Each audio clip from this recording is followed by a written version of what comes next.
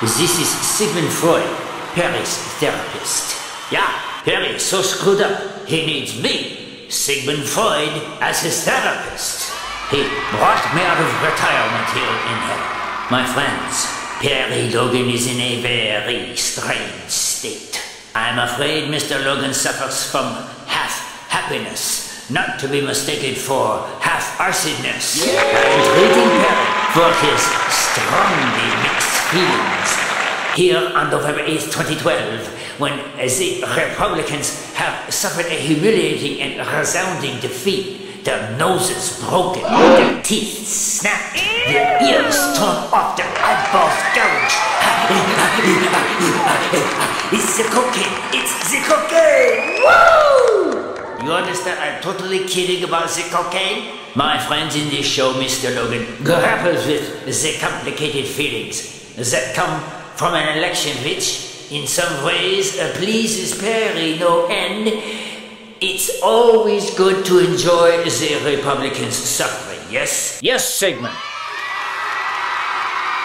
I'm in therapy with Sigmund, all right? Now, you know, I'm a troubled man, okay? By the way, Sigmund, you know, we're talking about a political happiness and sadness, and we're not in any way talking about one's personal life, where I hope I would, you know, I know it's not true, but I would hope we were all happy. I would just hope we would all be in bliss. Woo! Like me, in our personal lives. My head, my brain, if you will, flowing with green endorphins. Hi! Where's the green endorphins in Perry Logan's brain? Perry Logan's brain really is flowing with green endorphins because Perry voted green. He voted for the beautiful Jill Stein, who is very fine. Please don't get me started. Please don't beat me up for saying these things. And it is as Perry said before the election, to vote Democratic is to be filled with angst, ennui, regret, pain, mucus, spittle, poop, pee,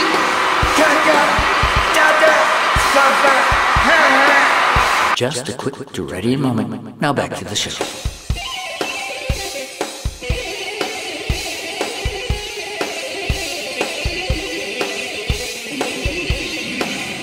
Perry! Why are you only half happy? Perry, why are you only half happy? Only half happy? Hey, Sigmund, since when do we have our sessions on my show? Perry, you are in a most strange and interesting state of mind, especially to someone like me who is so very, very high on cocaine! Woo! Sigmund, are you okay? Yeah, Perry, I was pulling your leg. Why are you only half happy? On November 8th, 2012, I'm at least kind of happy because the Republicans have suffered a humiliating electoral defeat.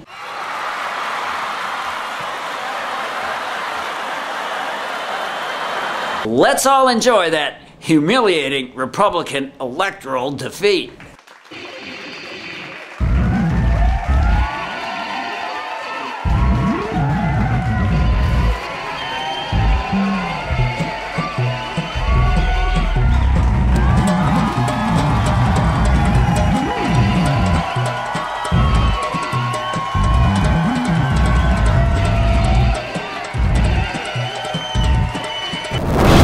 Perry, I'm going to hit you with the dart gun again. The Republicans are broken and bleeding on their knees, humiliated beyond belief, destroyed, reduced as it were to little fragments of rotten flesh, crawling with nuggets of the bloody sidewalk. It's a cookie talking, goddammit! Center! The Republicans totally defeated in this way. Why are you, Perry Logan, only half happy? This is what they are probing at, yeah? Oh, it's very simple, Sigmund. I am sorry about having one of my therapy sessions on the air. Now you know, okay? Okay. Well, it is November 8th, 2012. The Republicans are... Oh, wow. Oh, yeah, you know, here's the funny thing, you know, we're liberals, and it's like, well, we're not that good at gloating, are we? We can gloat. We can gloat. But imagine the gloating if the Republicans had won. Hold it, don't imagine it, okay? Now, excuse me. If there are children in the room, do not do this. Do not imagine the gloating of Republicans. I'll bet Rush Limbaugh would strip naked and do a sexy hoochie coo like this.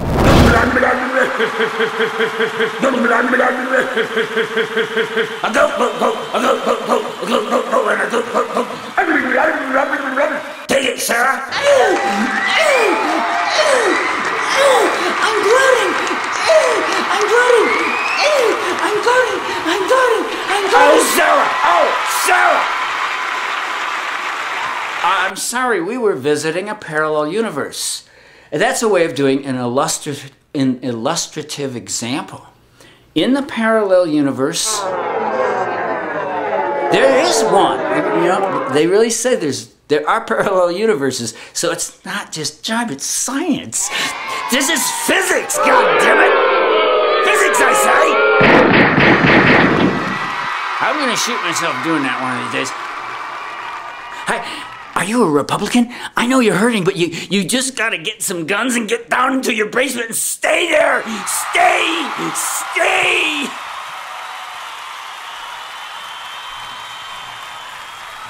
One moment, please. Mr. Logan is amusing himself. Please have all children removed from the room. Perry, you seem to be evading the question.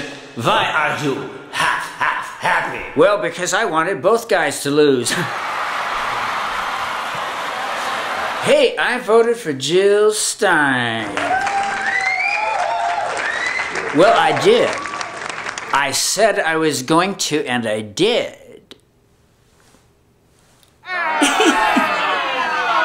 Okay, well, here's my point. I'm half happy because I wanted both guys to lose. Totally simple. I feel no differently. The only thing going on with me, not that anyone asked,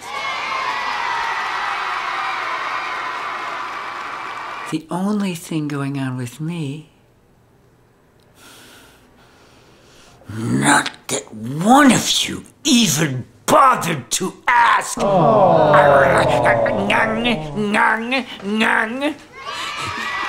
The only thing going on with me here on November 8th, 2012 is... The only thing going on with me here on November 8th, 2012 is pleasure. Pure green pleasure. Even as I step over the crumpled bodies of Republicans so terribly humiliated. That's the part I'm happy about. Listen, man, do not doubt. For a moment, my friends, that I shared the fear of a Romney presidency. A lot of folks in political circles thought I was saying to vote for Romney, and you see, I have had to crush their heads. I have had to crush many a head like this. Symbolism, okay? It's like Moby Dick. It's a symbol. Symbolism. Hey man, listen, I'm sorry about all that talk about head crushing. It was a kind of an unseemly symbol, I must admit. But there are those, I don't know, maybe they're just stupid, who seem to think I was saying people should vote for Romney. And if there's any of you left, I'm coming after you. All kidding aside, all kidding aside. Hey, I have a doctor's note that says I'm half happy, right, Sigmund? Oh yeah, Perry. Perry is half happy, which is a very, very tricky state of mind.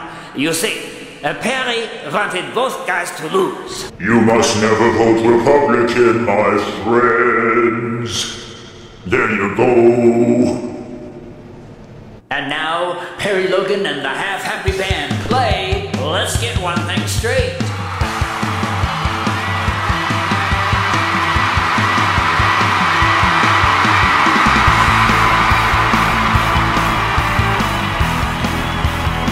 Story of my life. Story of my life. Thank you, thank you, thank you. Would you guys stop playing? Sometimes I cannot get the band to stop playing. Not to get confessional or anything, but sometimes I think the guys in the Perry Logan band are just a little bit crazy. Like this. Okay, just a little symbolism, didn't mean to scare you. But let's get one thing straight. We're talking about let's get one thing straight. I am talking in this show about political happiness.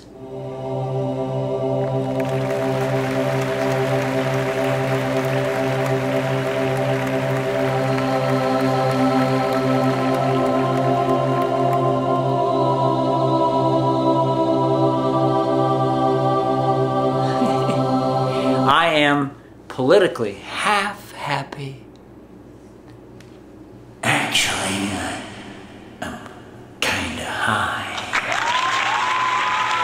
I'm high on the endorphins that came from voting for Jill Stein. Yay!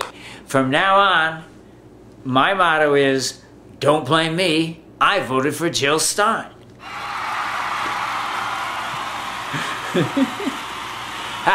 Well, it is as I say, voting for the progressive third party of your choice releases endorphins and is a whole lot better for your karma, baby. A whole lot better for your karma than voting for the drone guy, the race card guy, whom I love. The wars in 70 countries, wars totally under nobody's supervision and all this neocon nightmare stuff.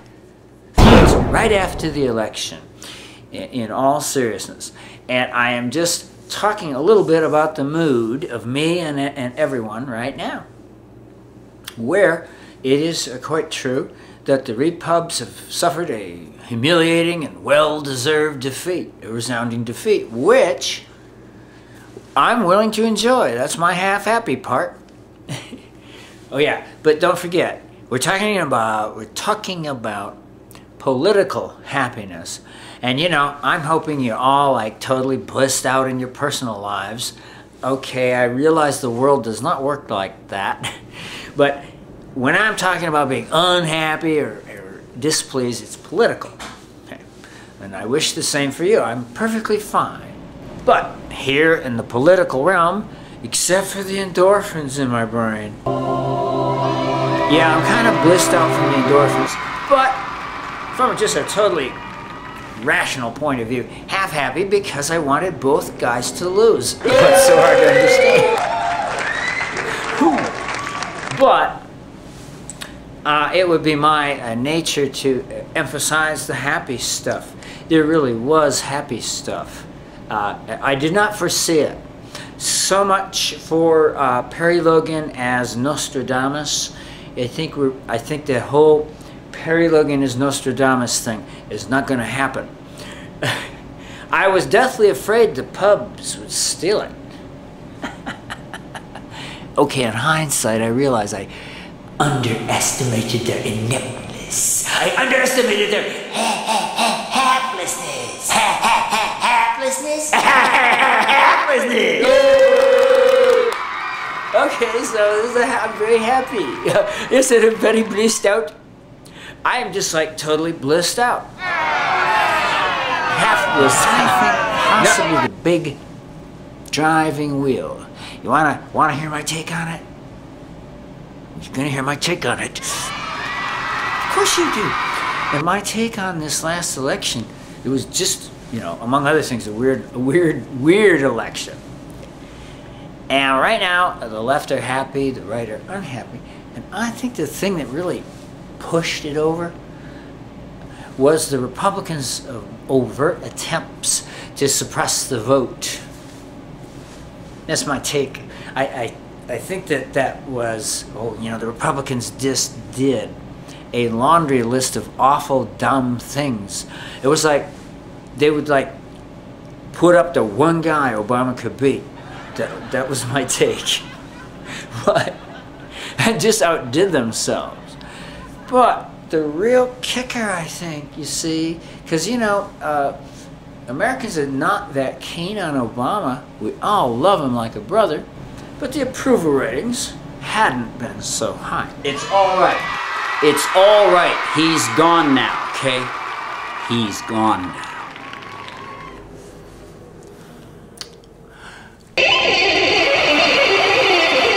And now it's me.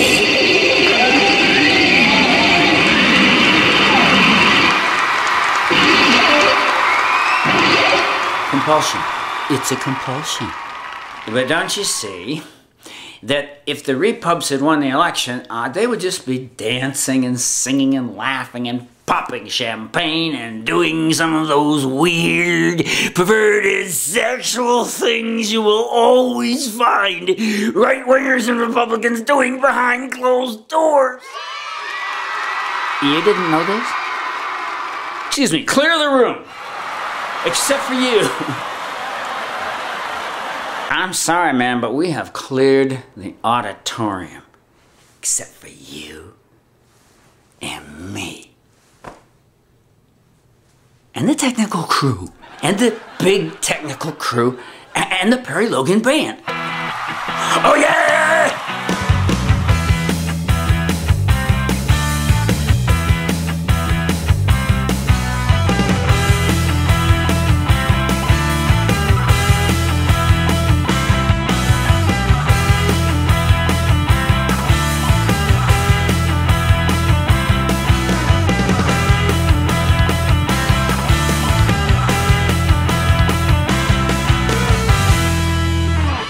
But the Republicans just really blatantly, I was talking about this the whole time up to the election, they just nakedly, you might say, and blatantly were suppressing the vote.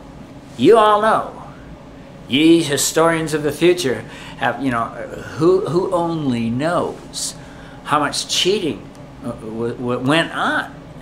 And I was very much on the record as saying, we're going to steal it, but like I say, I overestimated their capabilities.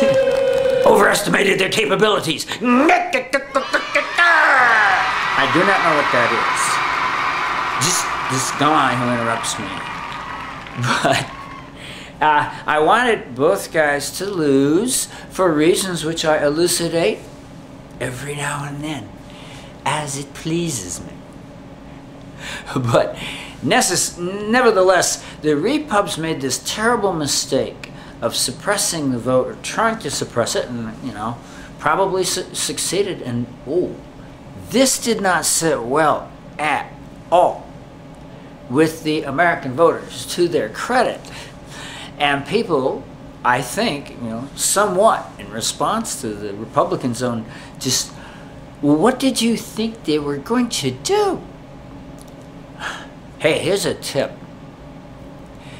Righties and right-wingers, bad people like that, always kind of underestimate the gumption of their victims.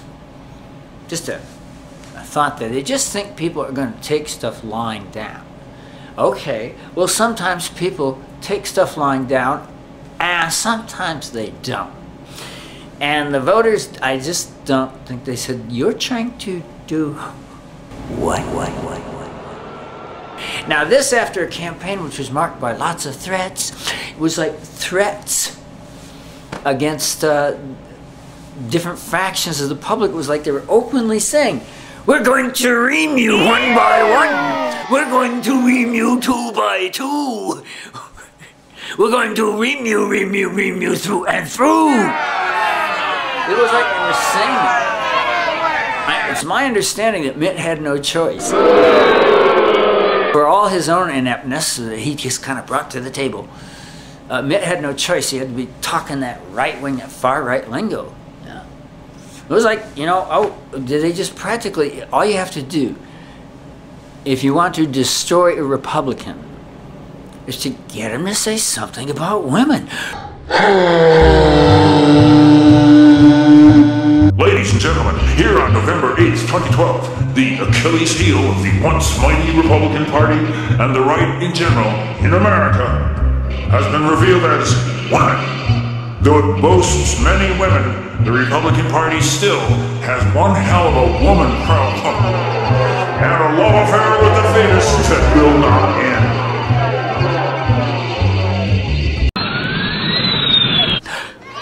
Yeah, I'm half happy. Wanna make something of it? Just kidding. Calm down. I am politically half happy. Do it again, Perry. This time, try to have fun with it.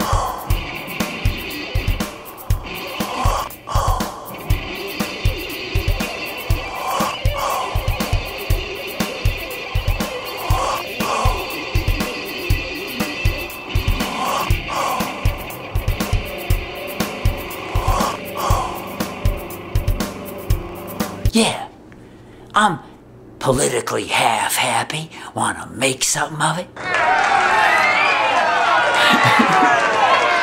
Calm down.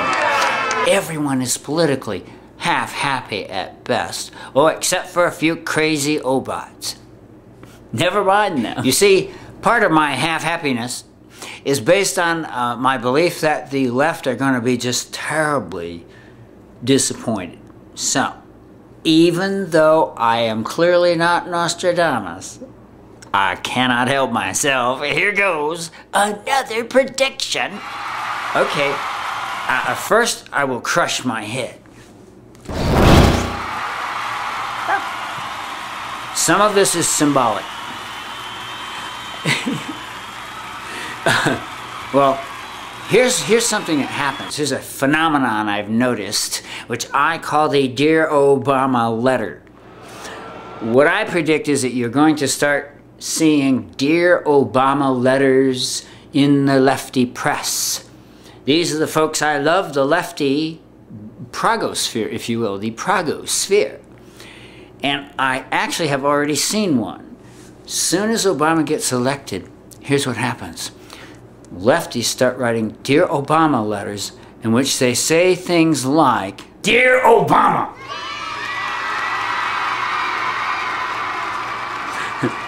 Excuse me, could you do some of these things that a lefty would do? Could you like do something for the progressives here? Obama, could you do like anything progressive? Could you do like the slightest damn thing progressive? Could you stop with the drones? Could you like wind down the empire? No. Could you do the slightest lefty thing? Single payer? Public option? No. Effing mandate? Dear Obama, please do something that a Democrat would do, okay? Yeah, that's what I'm talking about. I mean, I'm not totally making fun of those Dear Obama letters. It's just kind of a natural thing for lefties to do, and there have been some really good ones where lefties, progressives and lefties have been writing like a nice little letter to Obama saying, come on, man. You gotta do something a Democrat from the past would do. You don't have to go very far. You can only go as far as Bill Clinton. Infamously a centrist Democrat, a guy I love, a centrist Democrat. And it's like they're begging Obama, could you, I don't know, raise taxes on the rich? No? Oh, Obama, I can't help but notice you lowered taxes on the rich. Obama, could you like wind down that drone program? It's like murder, you know, it's like international murder. No, he's winding it up. Oh my God, he's winding it up. I'm not gonna panic. Dear Obama, what's the deal? Are you, as Perry Logan says, Are